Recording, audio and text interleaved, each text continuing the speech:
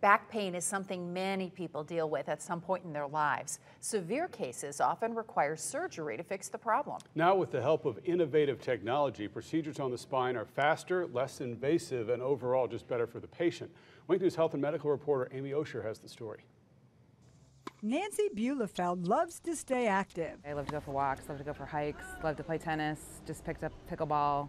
But severe pain in her lower back kept her off the court.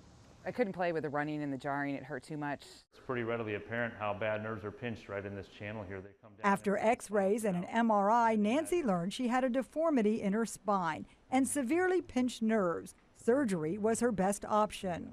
You have to not only unpinch the nerves, but you have to rebuild that part of the spine as well. Dr. Stephen Ritter is an orthopedic spine surgeon. He uses the Stryker's Q guidance system to visualize the surgery. It produces real-time 3D models of a patient's spine, allowing surgeons to operate through a small incision. Traditionally, with the big open surgery, you have to open the incision wide to be able to see the anatomy to repair what you need to repair. With these different technologies, you're allowed to repair a lot of the structural problem without ever having to see the anatomy directly. You're visualizing it on a screen.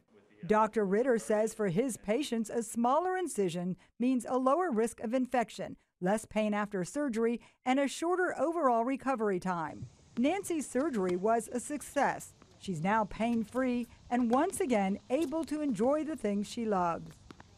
I got my activity back, my really active lifestyle.